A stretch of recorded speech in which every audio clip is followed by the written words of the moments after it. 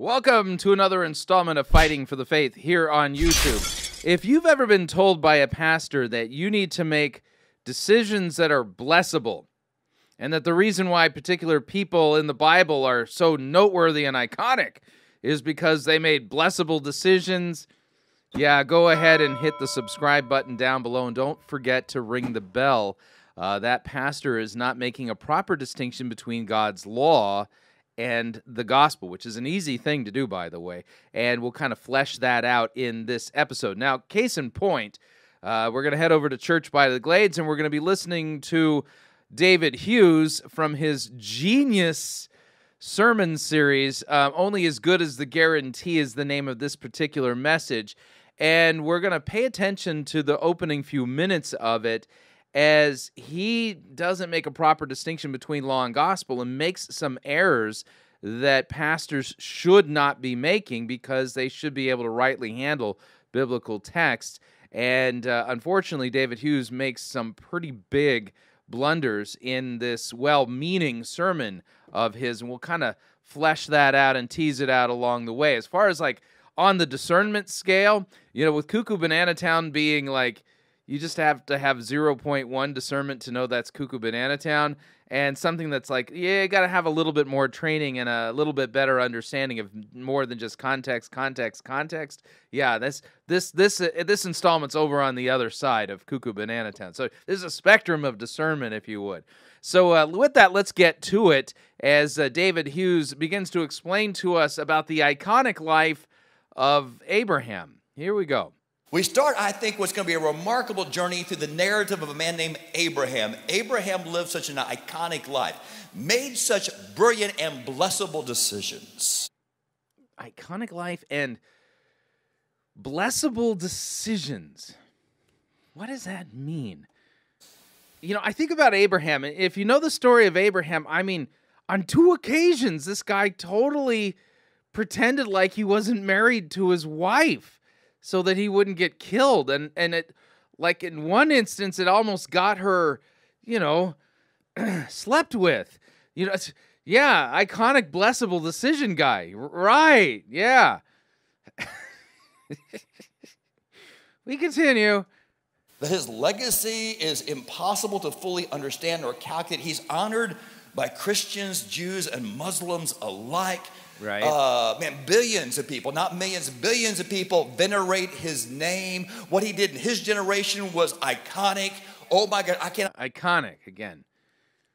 I don't think that word means what you think it means. Wait for this multiple week study. I hope you make a genius decision. Be here every week.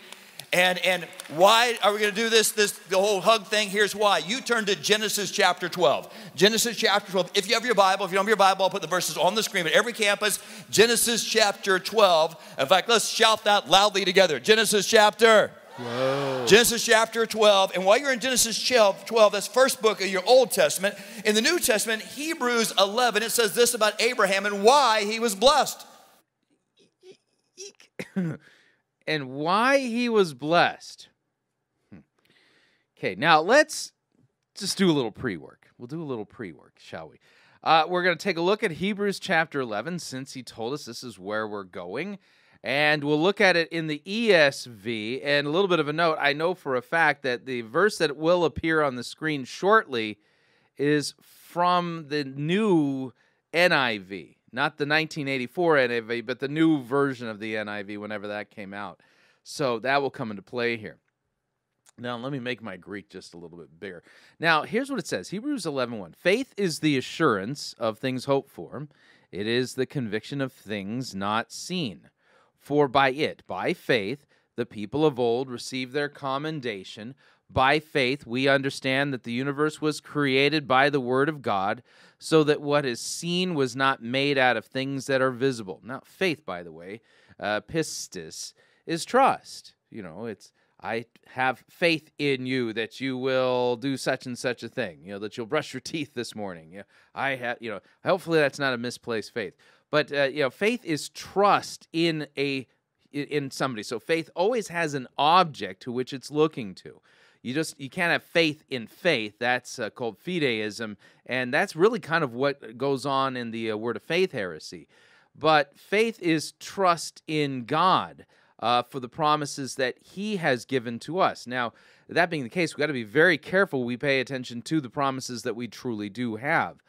We do not have a promise of prosperity. We do not have a promise of perfect health and wealth and influence and affluence and a dream destiny thingy and all this kind of. No, we don't have those kinds of promises. What we do have through Jesus Christ and his death on the cross is the promise of the forgiveness of sins, a reconciled relationship with God, adoption into the family of God so that we can call God Father. We are his children. We have been made holy by Christ. It's salvation, eternal life as a free gift. These are the things that we are promised. So, keep that in mind. So if we're going to trust God, we're trusting God for particular things.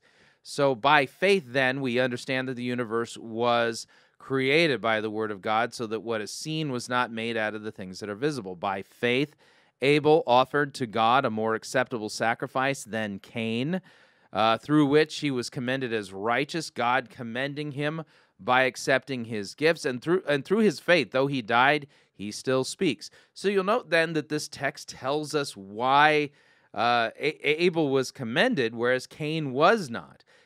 Cain was not rejected because he gave God a salad offering. You learn in the Torah that you can bring a grain offering to God. That's perfectly acceptable. The issue was Cain had no faith. Abel did. That's the thing that distinguished Cain from Abel, is that Cain was faithless. He didn't trust God. Abel did. By faith, Enoch was taken up so that he should not see death, and he was not found because God had taken him. Now, before he was taken, he was commended as having pleased God, and this is kind of an important governing verse. Without faith, it is impossible to please God, for whoever would draw near to God must believe that he exists, and he rewards those who seek him. So you think of the idea of salvation by grace through faith alone, and without faith, it's impossible to please God. Yeah, that's right. There is no salvation apart from faith. So by faith, Noah, then being warned by God concerning the events as yet unseen, in reverent fear, constructed an ark for the saving of his household. And by this he condemned the world and became the heir of righteousness that comes by faith. By faith, Abraham, now we're to the Abraham portion. By faith, Abraham obeyed when he was called to go out. So it's not just that Abraham obeyed. By faith, Abraham obeyed. He believed. He trusted. Romans 4, quoting Genesis 15, says that Abram believed God, and it was credited to him as righteousness. So by faith, Abraham obeyed when he was called to go to a place that he was to receive as an inheritance.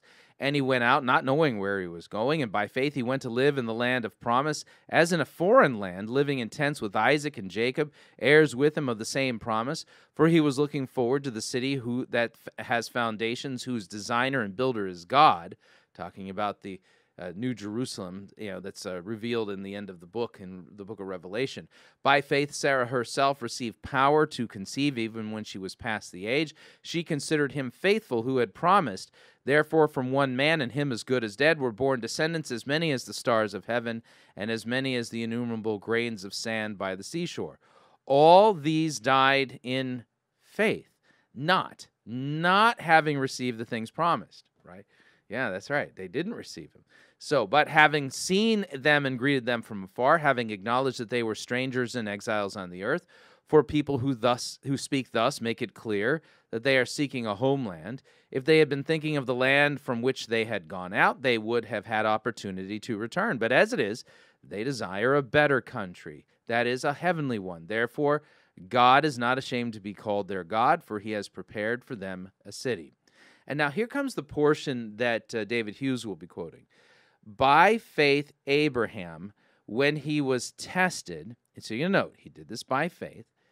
When he was tested, he offered up Isaac, and he who had received, anadechomai is the Greek word, and you can accept or receive. That's kind of the concept. So the one who had received the promises was in the act of offering up his son, of whom it was said, "Through Isaac shall your offspring be named." And he considered that God was able to raise him from the dead, from which he, figuratively speaking, he did receive him back. By the way, this tells us that story of Abraham sacrificing, or going to sacrifice Isaac on Mount Moriah.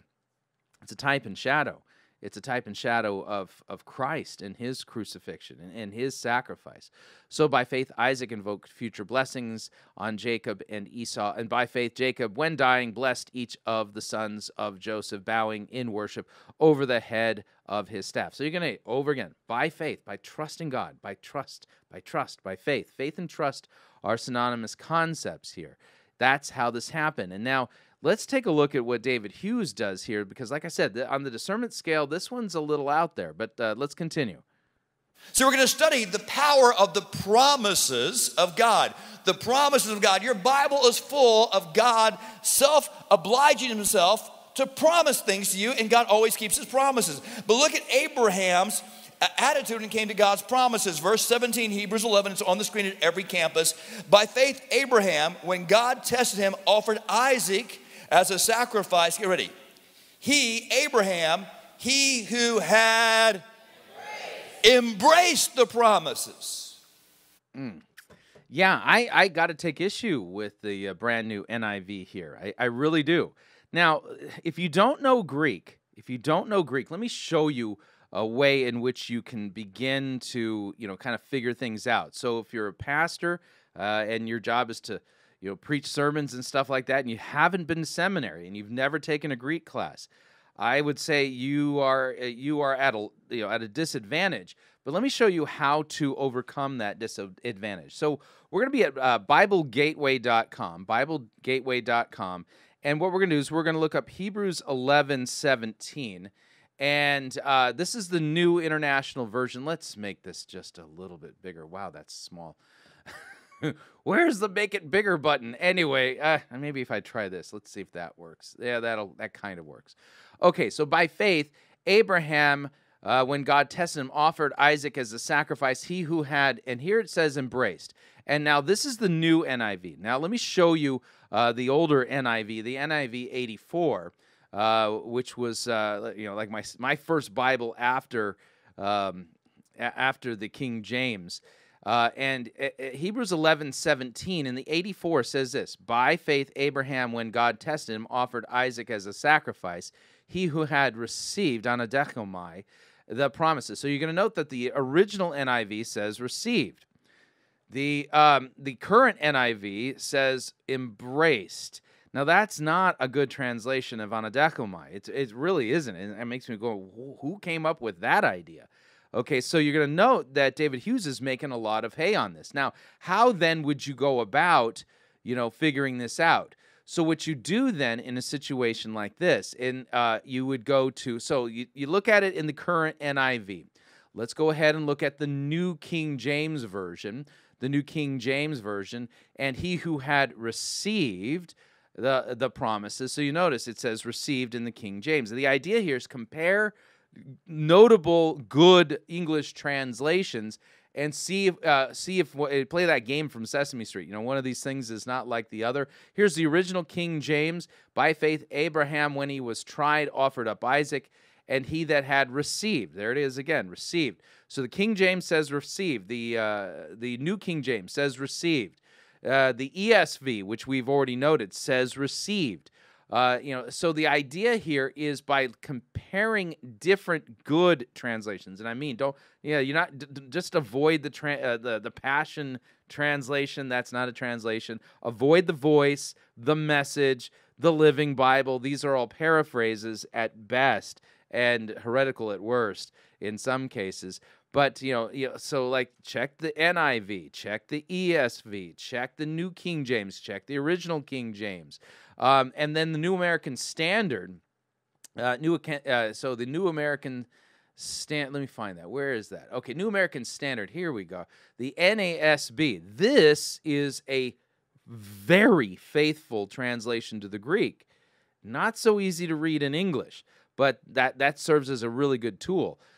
So again, Hebrews 11:17, by faith Abraham, when he was tested, offered up Isaac, and when he who had received. So you'll note that the current NIV is out of alignment. It's got the word embraced, And if you know Greek, you're sitting there going, why did he put the word embrace there for anadekomai? That doesn't make any sense. But in your preparation for your sermons, you need to be able to make these distinctions. So if you don't know Greek, then you check multiple faithful English translations and note where there are variants, and then do your research to find out why that's the case. So, now all that's a little practical help here.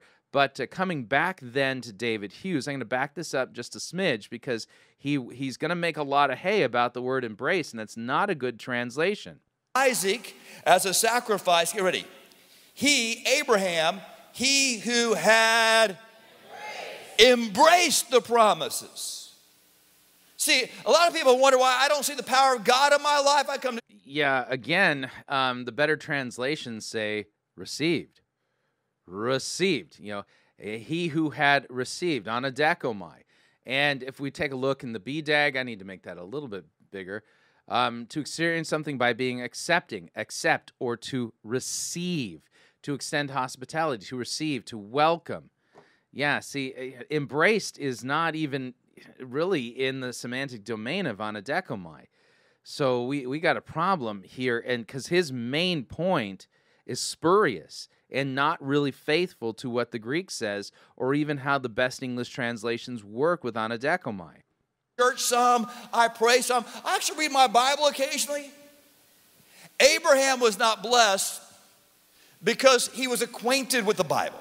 He was aware of the promises. He sometimes had spiritual. No, he didn't fist bump the promises of God. He trusted them. He trusted God. Abram believed God, and it was credited to him as righteousness. Now, a little bit of a note here. Now, this is where we probably should do a little bit of work on the proper distinction between law and gospel, and even take a quick look at what is said about Abraham in Romans chapter 4. So in properly understanding the law and the gospel, we have to recognize this kind of weird fact, is that we have two words from God that seem to be contradictory. So the law says, do this and you will live. The gospel says, believe and you will live. And so which is it? Well, you have to understand their purposes. So both of them are words from God, but they each have a different purpose for which God sent them out. The purpose of the law is to condemn us. If you could keep God's law perfectly from the moment you're conceived till the moment you draw your last breath, well, then you could be saved by the law. But you've got a problem, and that is that you're born dead in trespasses and sins. See Ephesians 2. So then what's the purpose of the law? We'll see that here in Romans 3, and then note how the gospel comes in and says something very different. And in order to be prepared for the gospel, you have to hear the law. So what then? Are we Jews any better off, Paul asks? Well, not at all, for we've all already charged that all, both Jews and Greeks, are under sin, as it is written, none is righteous, no, not one. No one understands. No one seeks for God. All have turned aside. Together they've become worthless. No one does good. That's all of us, by the way. No one does good, not even one. Yeah, that's all of us. Their throat is an open grave. They use their tongues to deceive. The venom of asps is under their lips. Their mouth is full of curses and bitterness. Their feet are swift to shed blood, and in their paths are ruin and misery, and the way of peace they have not known. There is no fear of God before their eyes. Now, we know that whatever the law says, it speaks to those who are under the law, so that every mouth may be stopped, and the whole world may be held accountable to God. So you'll note then, the law then causes us to be quiet. Shuts your mouth. You're not innocent. You're not going to be justified by the law.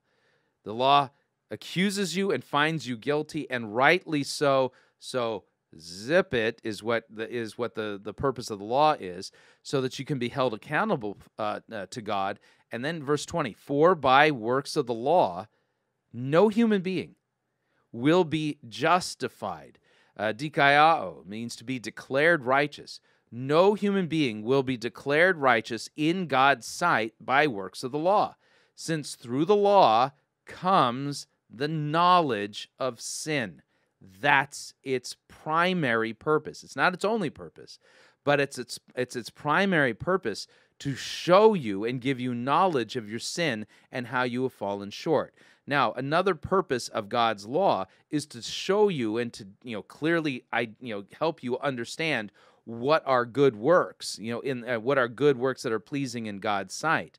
But that's a use that's only for Christians. But the primary use then of the law is to cause you to be quiet and to hold you accountable to God and to give you a knowledge of your sin, which is necessary if you're going to understand the gospel.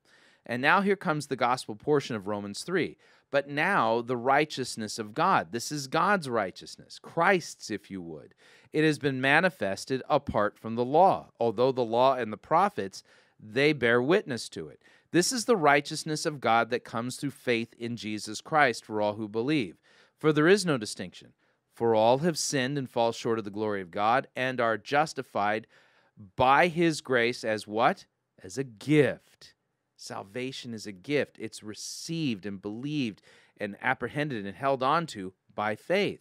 So, we are justified by his grace as a gift through the redemption that is in Christ Jesus, whom God put forward as a propitiation. Here you can take hilasterion, and you can say this is an atoning sacrifice by his blood to be received by faith. This was to show God's righteousness because in his divine forbearance he had passed over the former things. So it was to show his righteousness at the present time so that he might be just and the justifier of the one who has faith in Jesus. So then what becomes of our boasting? If you're saved by grace through faith and it's totally a gift of God, is there any room for boasting? No. I got this really great gift. If I'm going to boast, I'm going to boast in the gift giver and his grace and his mercy, right? By what kind of law? By a law of works. Boasting is excluded, right? By what kind of law? By a law of works? No, but by the law of faith.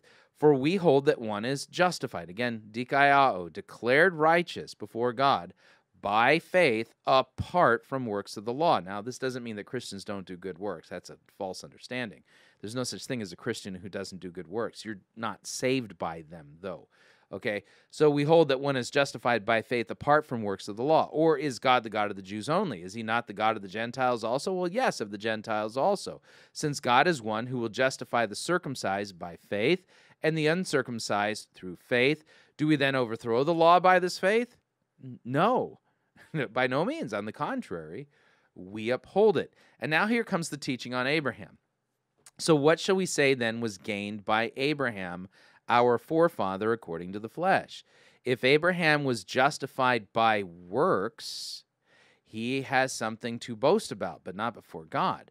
For what does the scripture say? Abraham believed God, and it was counted or credited to him as righteousness. Abraham believed. There's that faith. And it's fascinating here.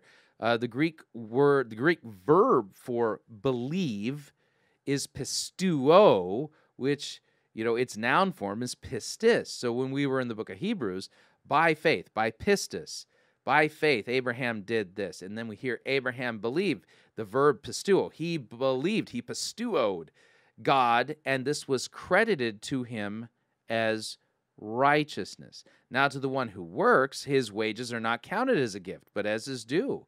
And to the one who does not work, but believes in him who justifies the ungodly, his faith is counted as righteousness. So you'll note, salvation, it's saying, I refuse to work for my salvation. I totally believe that it's what Scripture says, that it's a gift to be received by grace through faith. I believe that, and I refuse to work for it.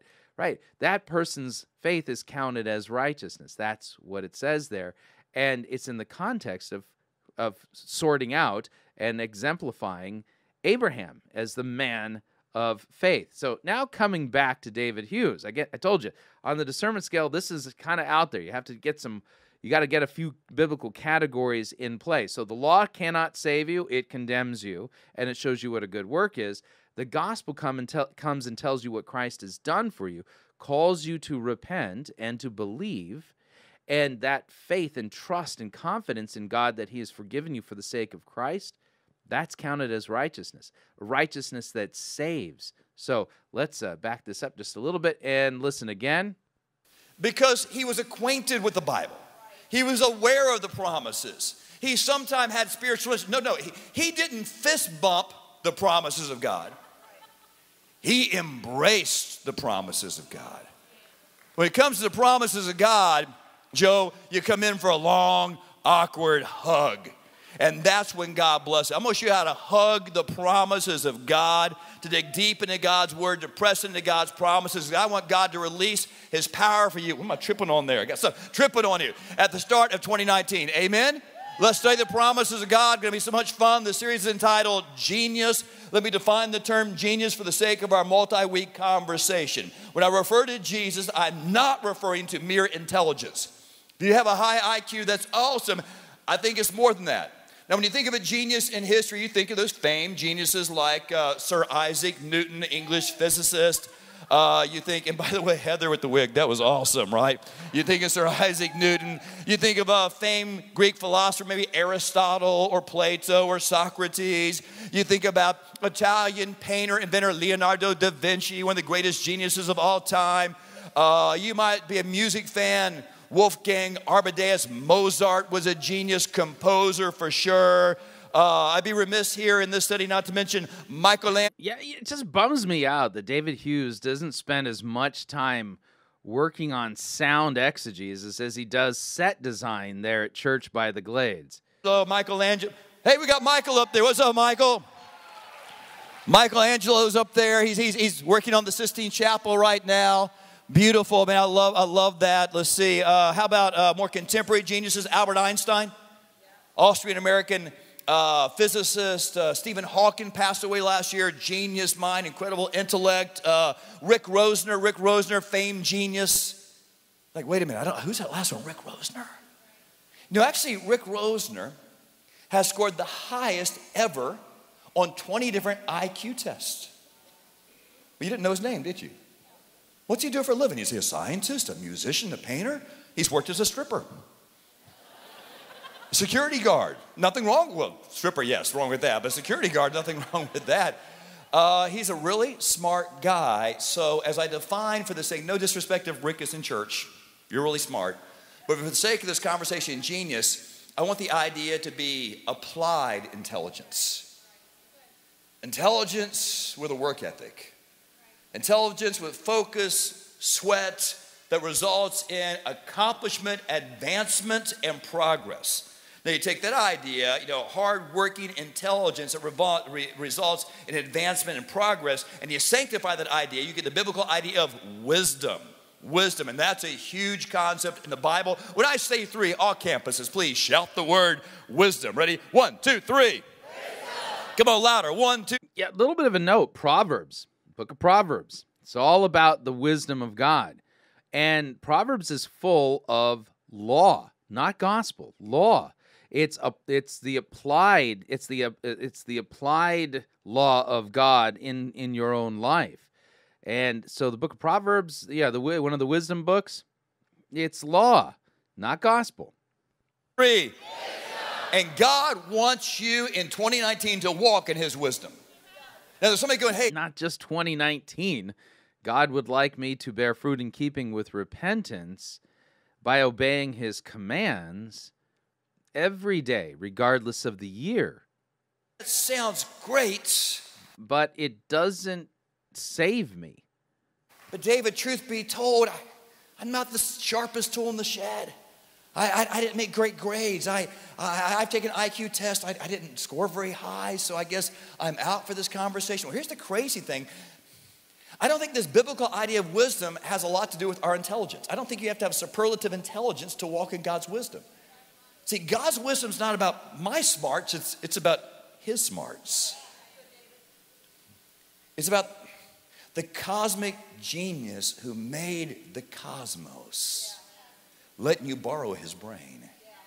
And God is so generous. God, if you don't know God, you're here kind of just trying to figure out who God is. Like, is this God mean? Is he just interested? Is he stingy? No, he's... So why do I feel like he's trying to, repackage and sell God's law to us? Oh, you're just borrowing God's brain, and he's such a genius, and he wants you to be like, Michelangelo and, geniuses like that. And Albert Einstein and stuff. Yeah, that's not really what's going on in the law, but okay. So open-handed. This God is so gracious. He's so generous. He wants you to have all the best things in life, including wisdom. And I love this promise. We're going to study the promises of God. God wants me to have the best things in life. In this life? Not in the one to come? God self-obliges himself. So I love this promise. This is the New Testament. You stay in Genesis chapter 12. You stay in chapter 12. I promise I'm going to get there. But in James chapter 1, verse 5 on the screen, right now at every campus, read the one little bitty highlighted word. But if any man, woman, boy, girl, smart person, not smart person, educated, but if any of you lacks wisdom, look at this promise. Let him ask of God, who gives generously and without reproach, and it will be given to him.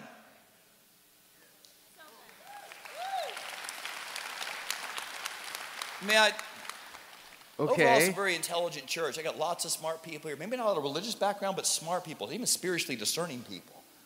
But it's not about your smarts. God has promised to give you his wisdom. Doesn't matter what you scored on your SAT. Don't matter if you can spell SAT. See, here's the big idea. Again, it just feels like a sales pitch. God is offering himself as your personal life consultant. No.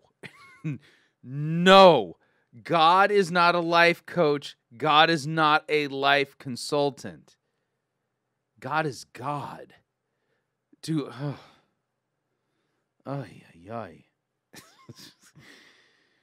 word deplorable seems to come to mind here. Through Holy Scripture and the Holy Spirit, he will loan you his genius. Listen, and when you make wise decisions are blessable. Stay with me. Another text of Scripture, Galatians chapter 3. And this is this entire epistle, this book of the Bible, Galatians, is written against the Judaizing heresy, which taught salvation by works plus grace.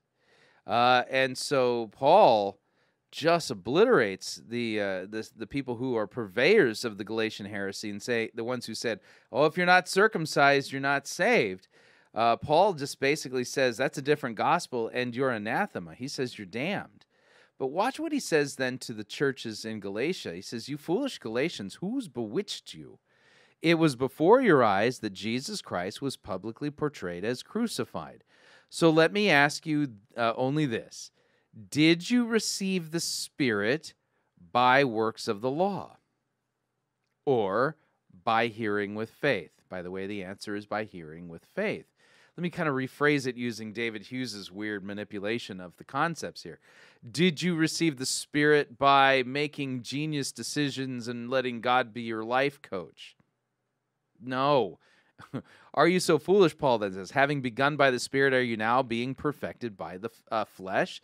Did you suffer so many things in vain, if indeed it was in vain? Does he who supplies the Spirit to you and works miracles among you do so by works of the law or by hearing with faith? It's the second one. Just as Abraham believed God, and it was counted to him as righteousness.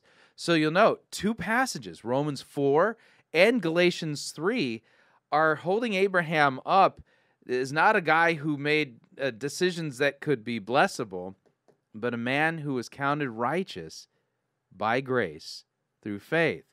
So David Hughes is not making a proper distinction between the law and the gospel. Now, God will bless individual wise decisions, unique wise decisions, but making a series of wise decisions.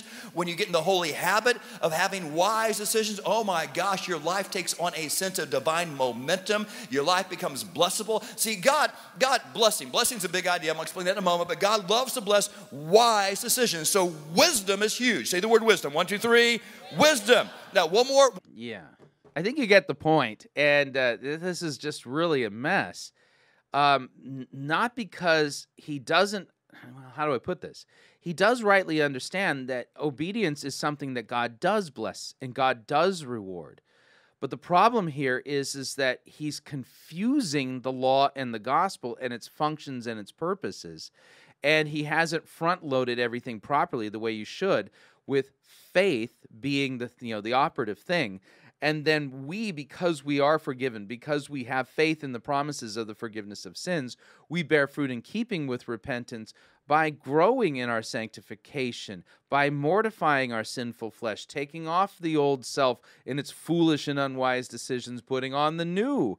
And that new is made to look like Christ, and the decisions it makes looks a lot like Proverbs. You see what I'm saying? There's a big difference here, and unfortunately, there's just too much going on in evangelicalism where people make it appear that that we're blessed via works righteousness, or we're saved via works righteousness, and they confuse the law and the gospel and their purposes. Now, hopefully, this wasn't like you're sitting there going, "Man, this my brain hurts after this." I get it. I told you that this one would be a little bit more difficult. But you get the idea. So if you found this helpful, please share this video down below, all the information on how to share it, as well as how to support the ministry of Fighting for the Faith and Pirate Christian Radio. That's all down in the information at the bottom in the description of this video. And there's also a link there for Accordance, which is the Bible software that I use in these episodes of Fighting for the Faith online. So until next time, may God richly bless you in the grace and mercy won by Jesus Christ and his vicarious death on the cross for all of your sins. Amen.